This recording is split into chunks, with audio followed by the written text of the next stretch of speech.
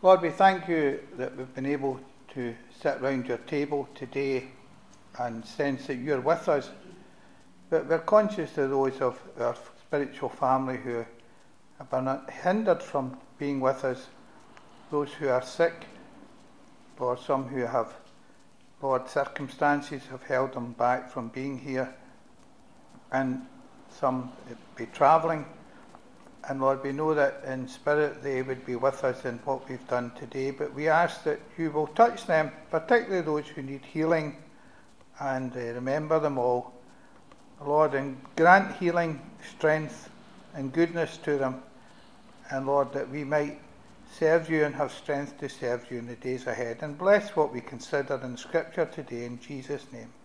Amen. Matthew 22. Jesus spoke to them again in parables, saying, "The kingdom of heaven is like a king who prepared a wedding banquet for his son. He sent his servants to those who had been invited to the banquet to tell them to come, but they refused to come. Then he sent some more servants and said, 'Tell those who have been invited that I have prepared my dinner. My oxen and fatted cattle have been butchered and everything is ready. Come to the wedding banquet.' But they paid no attention and went off, one to his field, another to his business. The rest seized his servants, mistreated them and killed them. The king was enraged. He sent his army and destroyed those murderers and burned their city.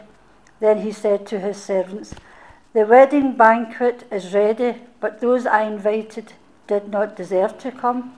So go to the street corners and invite to the banquet anyone that you find.'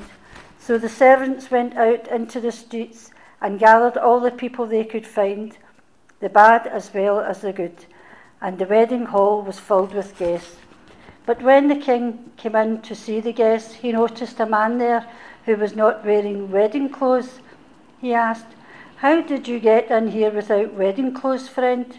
The man was speechless.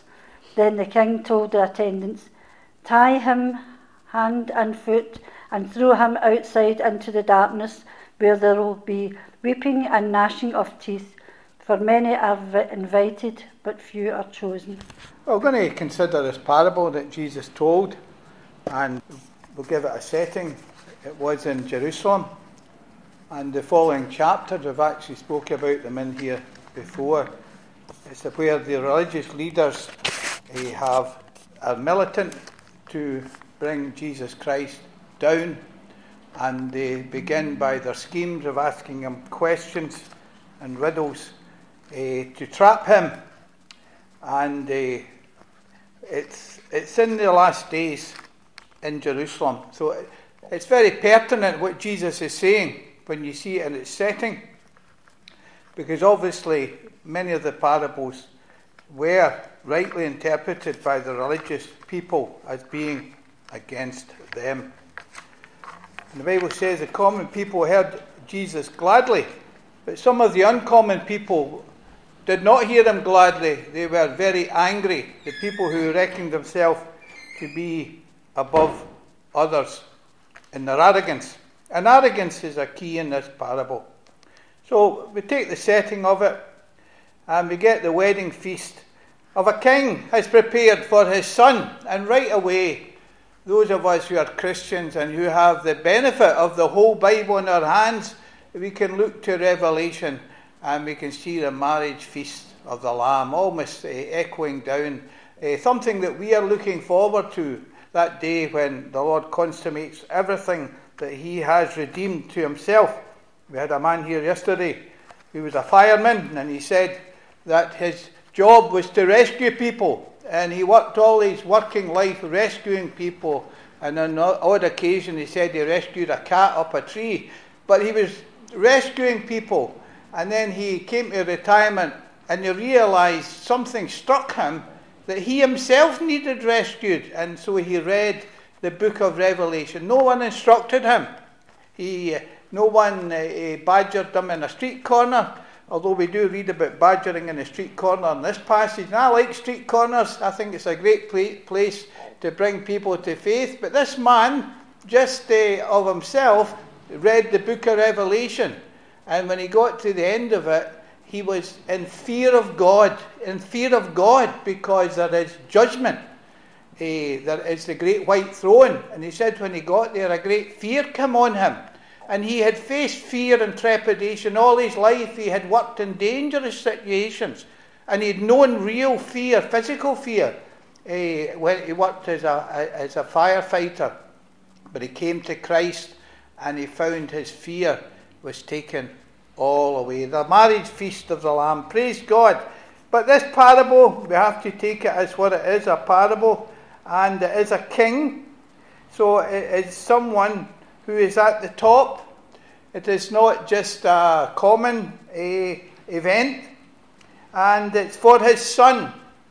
So he sent out his servants with invitations. Now I want to stop for a moment and say something very simple, which I'm sure you understand, but I don't think the world understands. There's a difference between an invitation and a ticket. There is a difference, a big difference between an invitation and a ticket. We were invited, we were at a wedding. Zuri one year got married, and we were privileged to be invited to the wedding. And during COVID, we were invited to a few weddings, a couple of weddings. But because of the restrictions that our present government in Scotland put upon us because of COVID for our own safety, the restrictions put on of it, and the wedding invitation was withdrawn. It was actually withdrawn because they couldn't allow us to attend. The numbers were not allowed. And so, although we had a kind of anticipation and looking forward to an event, it was actually withdrawn from us. Thank God, when God makes an invitation, he doesn't withdraw his invitation. Jesus says that whosoever will may come. And it's an invitation. And the simple gospel is a simple gospel. Come to me, all ye who labour and are heavy laden, and I will give you rest. Now, a ticket is something different. I mentioned in the notices that we'll be having taking names to go in a coach to the BGEA event in June, and it's an invitation. We don't pay for a ticket. It's free and for nothing. Free and for nothing. Because the people who are organising this event have no profit motive in mind. The only profit they are concerned about is that you might profit. For the Bible says, what shall it profit a man if he gains the whole world and lose his own soul? And these people who have been converted, who have experienced Christ and carry a burden, they have this, put this event on that the gospel might be put out, and invitations might come that people might attend to hear the glorious gospel of Jesus Christ, which our present generation needs to hear again and again and again until they accept the invitation to come to Christ and be saved. Now, a ticket is something different. When you buy a ticket, you are then, the person who sells the ticket is beholden to you.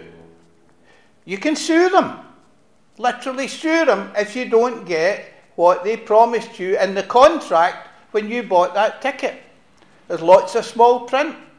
You get to sit in a certain seat, and if you don't get that seat, you can kick up a fuss. If the event that was offered to you was advertised and didn't meet your expectations, you can complain and demand your money back. And lots of people, when they're let down with tickets, we see human nature in the raw when people are disappointed with what they paid for. But you know, an invitation is not a ticket. It's something that is paid for us. And it is something that is given with grace.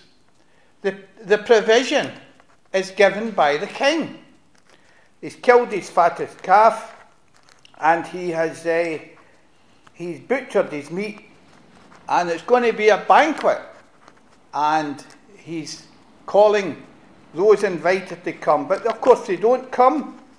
And of course the echoes which the Jewish leaders would have recognised was that the servants who were sent out with invitation, not only were they mistreated because they were refusing the invitation, they were snubbing the king, they were belittling this son's wedding, and they had no time for the son. And of course we know that the son is the very person who's telling the parable, Jesus Christ himself. And so these people actually put the messengers to death. And of course we know in the parable he's talking about the prophets, because God spoke to the Jewish nation through the prophets. The Bible says he came to his own, but his own received him not. But to as many as received him, he gave the power to become the sons of God, the sons and daughters of God, to all who would come. And we pray for the Jewish people today. We pray because they are in physical conflict.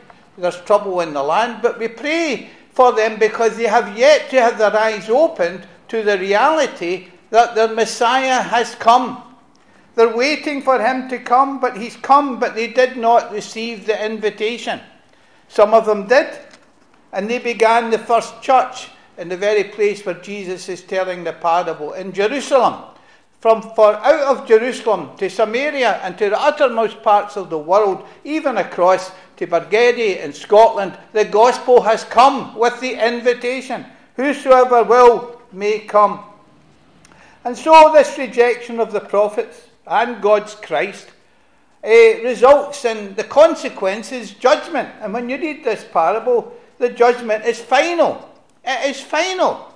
The judgment is not like the judgments that we have in this nation, where they're meagre judgments, they're half-hearted judgments, and a lot of the judgments are based on the fact that the person giving the judgment is himself a sinner.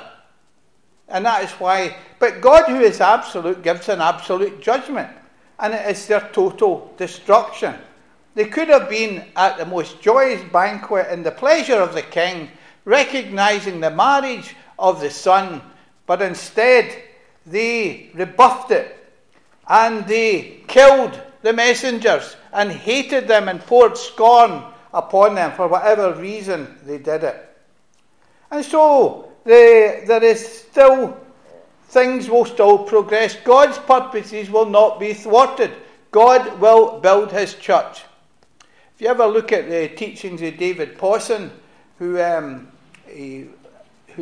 does great biblical studies, one of the main themes that he puts is, what is the Bible all about? What is the whole Bible all about? And he can see the theme, and you will see a theme tracing from Genesis right through to Revelation. He says it's all about God finding a bride for his son. That's what it's about. And ultimately, there will be those who, when this world is finished with, and the wicked have been destroyed and lost in hell, and the world has been renewed, there will be a group of people from the four corners of the earth who have been redeemed and made their garments clean in the blood of the Lamb, and they are the bride of Christ. And the whole Bible is about that story, that out of the wickedness and the falling humanity that this world presents even today, you only need to read your newspaper. I know that many people buy newspapers nowadays, or listen to the news and the telly, and you will realise that this whole world is a fallen world, full of hatred and wickedness, even in high places. Intellectual wickedness. They speak with very smooth tongues, and they dress in very fine clothing, but they're capable of the most utmost wickedness and evil upon their own human species. But one day these people will be no more. The Bible says that the wicked shall be turned into hell, and all those who forget God.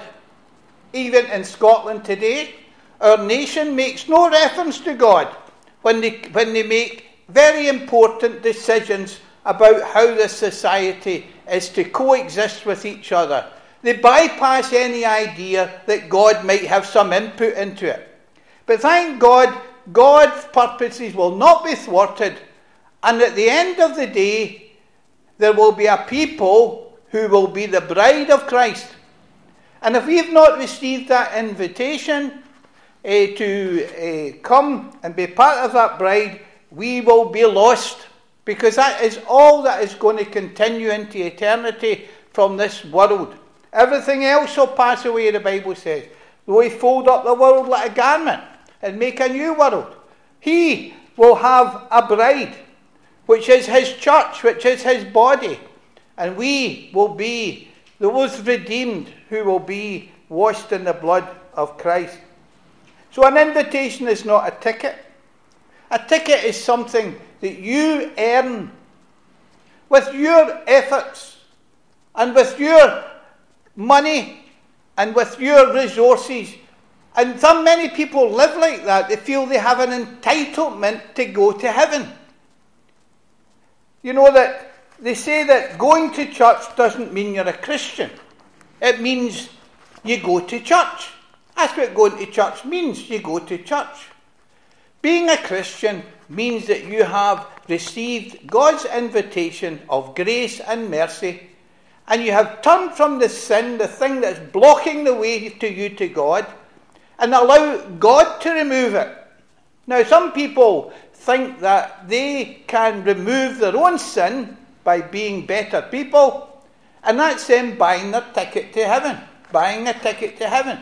They think that by doing good things they can compensate for the bad things they've done, but in the Bible that's not how it works. The Bible says that all our iniquities on him were laid. He bore it all on the tree. The Bible says he became sin for us when Jesus died on the cross. He was making a way into heaven, paying for the sins of this lost humanity. He had taken the judgment, and then he rose from the dead, and he could proclaim a gospel, saying, listen, stop trying to buy your way to heaven with your good works. For the Bible says, all our righteousness is as filthy rags. There is none righteous, no, not one, but the Son of God, the perfect one, who came, the second Adam, who never sinned. He alone, mark my words. Some people are saying all religions lead to heaven. The Bible doesn't say that. God's word, and we must ultimately submit to what God says, not what people are saying or thinking or what is convenient to believe in a mixed up society. Through all the mess of life, we say, God, what are you saying? And God says, there is one mediator between God and man, the man Christ Jesus. He is our invitation to heaven, not our works. If you're a Roman Catholic, they'll say you'll get to heaven by your keeping the 7 sacraments. That's you buying your ticket to get into heaven. You don't buy your ticket by doing good works, for none of us are good enough. The Bible says that all have sinned and come short of the glory of God. There is none righteous, not one. Only Christ has paid the price for our sins. So it's an invitation that he from his side removes the block. He takes away the sin to all who recognise it, turn from it, and cry upon him for mercy and receive his invitation to life. And he does say that he will give us life and life eternal. And so we see a strange thing. This parable could stop at that. That these people, they go out to the highways and the byways and the street corners, and it shows you almost which it resonates with my heart, the evangelist at work. Whosoever will may come, the Bible says. It says that in Isaiah the prophet. Come, drink from the wells of salvation. He who has no money, come and drink freely of the wells of salvation. So those who have nothing to offer God, for it said, bring in the good and the bad. It says it here in the Bible. Bring in the good and the bad. Doesn't matter what your standing is. Get them all in, as long as they'll receive the invitation and come in according to what God has requested of them. And then there's a wee kind of bit at the end of this story which talks about this man. And it talks about this man who comes into the wedding feast and is amongst all of the guests. And the king comes in, and what he sees this man, but there's something different about him. He's not got on a wedding garment. He's not got on a wedding garment. Now, there's been a lot of speculation by the commentators to what this wedding garment is all about. One commentator refers to some tradition that possibly the king, and with the invitation, supplied them with a garment that they might all wear, because his wealth knew no bounds, and this was the most luxurious feast there was. We don't know that. But we know that there was an expectation that everybody had a wedding garment. Of course, when we get to know the New Testament, we sing these wee songs, I am covered over with the robes of righteousness that Jesus gave to me. And when God looks on us, he doesn't see our filthy rags, but he sees the righteousness of Christ. And thank God at the wedding feast of the Lamb, when he looks upon us, he doesn't see us as we were, but he sees us overlaid with the righteousness of God. You know, I used to teach religion in a school, and I found one of the things fascinating. If you study the Hajj, that's a Muslim thing. Now, you don't throw me stones for, I'm not preaching Islam, I'm just giving you an example here. When the Muslims go on the Hajj to Mecca, and they all go a walk out into the desert, and there's a stone there, they throw stones at this brick thing, say it's the devil, and they throw stones, they do all sorts of rites of passage as they travel along. They're all issued with a white garment, and they don't wear their own, they don't bring their own clothing. Now, if you ever go on a holiday and you go to some kind of event, it's marked by people's finery. You know, the girls are all looking at everybody's dress and say, oh, isn't that beautiful? And they're looking at theirs and they're comparing whether they put on the right dress, and men are getting their ties straightened, and everybody's looking at everybody else through the lens of what they are presenting themselves in. But when these Muslims go to the Hajj, they're only allowed to wear this simple white garment. So they're all marching down the road. Now, one could be a street cleaner, and one could be a bank manager, and one could be just out of Berlin prison. You would never know what they are, because they are not distinguished, because they're covered over. And I think the Muslims probably got that from the wee bit of Christianity that is in their religion. Because you know there is a lot of the Christian faith that's filtered in, and the Jewish faith, into Islam. It's peppered with it. It reminds me of a time I went to this fella came to visit me when I was a student in Dundee, and he wanted to go to this Turkish bath. And I'd never been in a Turkish bath. He said, oh, there's a Turkish bath. He says, it's great, you feel great. So we went to this Turkish bath, and it was a big kind of steam room thing. It was I think it was a Victorian thing. You know what Dundee's like, you're still catching up with the rest of the world. And we're standing in this thing with towels on, and all these men are all standing, you know. Fortunately, it was segregated. Of course, you know, it wasn't like a lot of these Scandinavian ones where they're all in it together. It was the men and the women were away somewhere else. And we're all in this big steam room, and everybody, all you could see was a towel.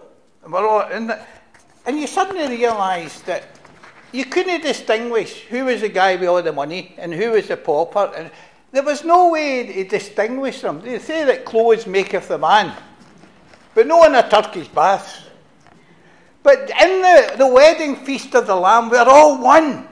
We're dressed with a wedding garment. Dressed in the wedding garment. God makes us one in him.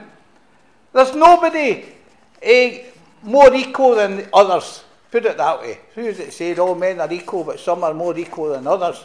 But in God's eyes, we are cleansed and purged and accepted at the wedding feast. But this guy came in, and he didn't have on a wedding garment.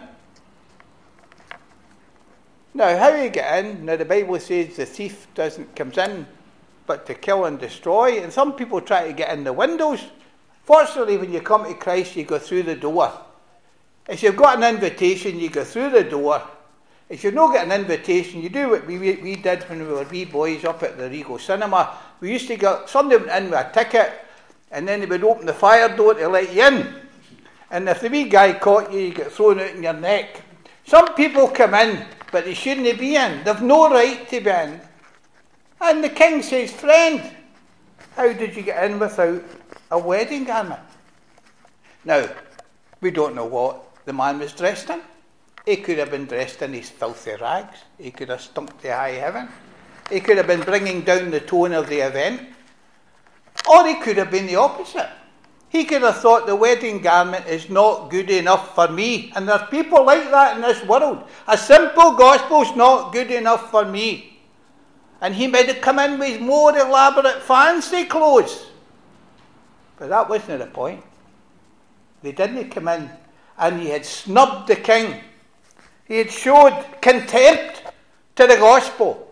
He did it, as Frankie Vaughan sings at the funeral parlours, he did it his way.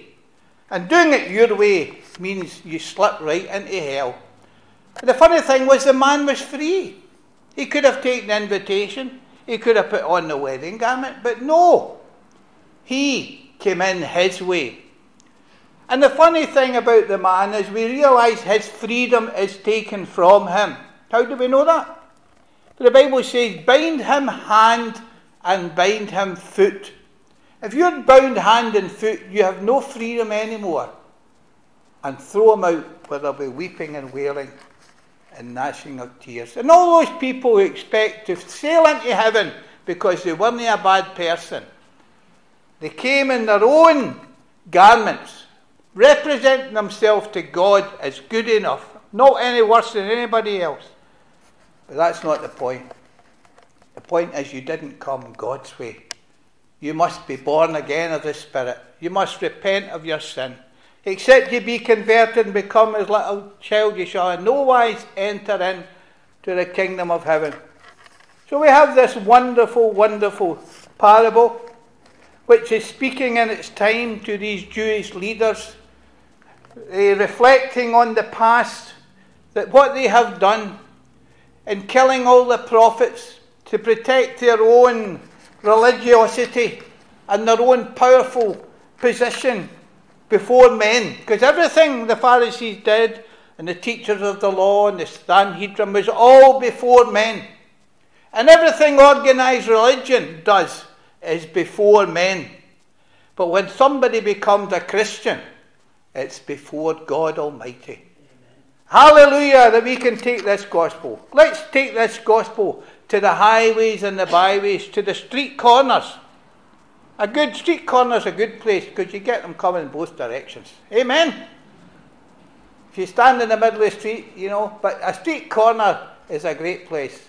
So let's trust God for the freedom and for the invitation, and that the King has called us to his wedding feast, the wedding feast of the Lamb. And if you're not a Christian, if you've maybe been thinking wrongly for many years that God lets you into heaven because of your church affiliation or your family connections or the fact that you're a kind and good person, then today is the day to say, Lord, I'm sorry. I've got it all wrong. I want my sins forgiven.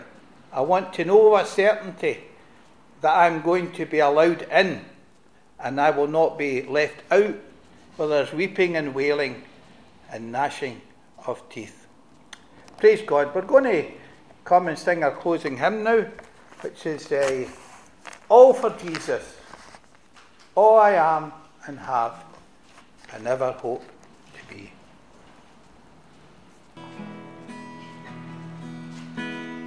Jesus,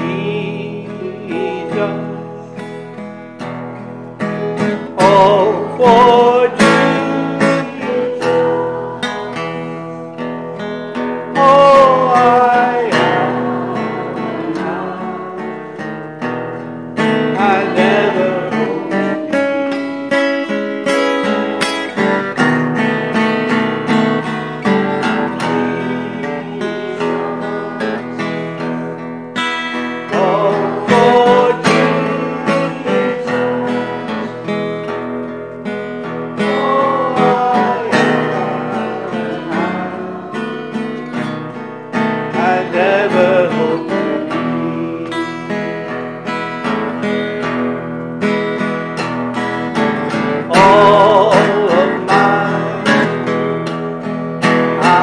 share.